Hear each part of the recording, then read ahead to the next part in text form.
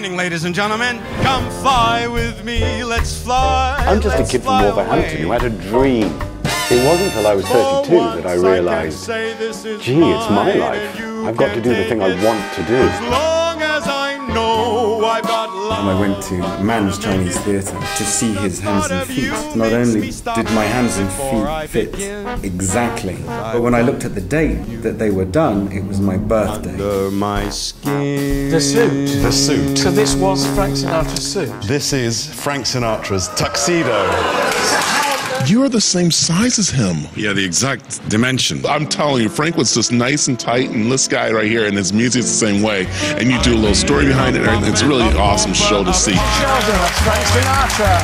Here he goes, that's right. So to be able to evoke the spirit and characterise him and bring him to life in association with the music, it's an honour. It was so amazing. He was Frank. It's like watching the real man himself. It's the closest thing you might ever get to spending an hour with Frank Sinatra. Frank Sinatra was the man who stood up for the little guy. If it's not good enough for Sammy Davis Jr. and Ella Fitzgerald, Nat King Cole walking through the front door with me, then I'm not good enough for you.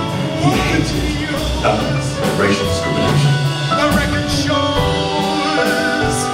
I took the blows and did it my way.